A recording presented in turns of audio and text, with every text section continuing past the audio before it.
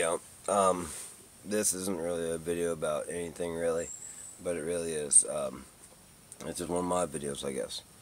Um, I guess just to clear some things up, make some shit known. I noticed I got a lot of new subscribers that, have no clue about the past bullshit, except drama crap, YRV.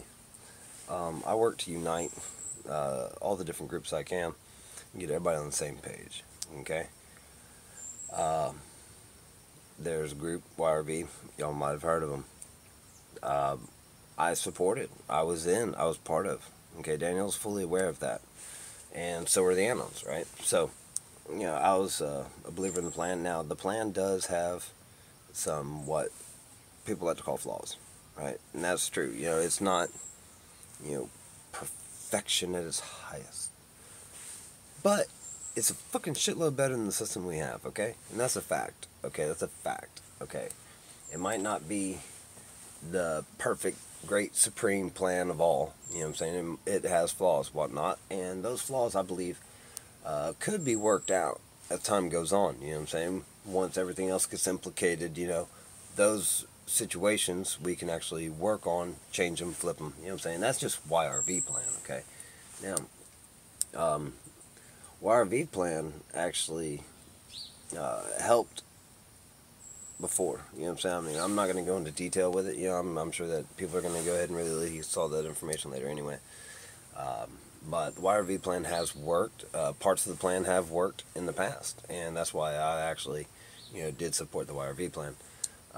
However, let's do a little quick comparison of YRV and. I'm also having to get my cat from my neighbor's dog eats it right now. YRV plan is for America, right? Now, what I don't understand is how in the world YRV can even remotely compare themselves to Anonymous. I don't understand the beef problem, okay? Because for some reason, YRV is like, no, we can't do that. And Anonymous is like, no, YRV, no, YRV. And I believe it's all from personal attacks from the creator of YRV and other Anons and other random people. Not necessarily Anons either. Just other random people that have been attacked by him on personal levels. And that's why I don't support YRV anymore. Alright? It went from YRV to YRV. And I'm not going to be supporting this fucking Days of Our Lives soap opera bullshit. Back and forth. Crap. It's wasting everybody's time. I did appreciate the hard work that YRV used to put into it. You know what I'm saying? All the members. You know what I'm saying? Now, those those kids with the damn in the library holding the pieces of paper that can't read worse shit. Now that shit's funny too. That was another thing that kind of steered me away from it because it became less professional and more like a fucking high school project. You know what I'm saying? Now, there's fucking high school projects that blow the shit off of that, by the way. So, off of YRV. And, Brian, you know what I'm talking about. YRV is tiny. It's small time compared to Anonymous. It can't even hold a candle to what the hell Anonymous is. So, there's no relation. There's no comparison. You can't really compare YRV to Anon. There's no way. You can compare it all day and all night, but you're never going to have a damn argument that's justified because it's so fucking small and it's only for America. And see, Anonymous is for the fucking planet. The planet. See, the YRV supports the government structure. Okay? And yeah, that's a good plan in the meantime. You know what I'm saying? But it's not the final goal. I'm saying the final goal is basically a new world order, right? Now, it's not New World Order Illuminati style. It's beating the fucking Illuminati in them to the punch.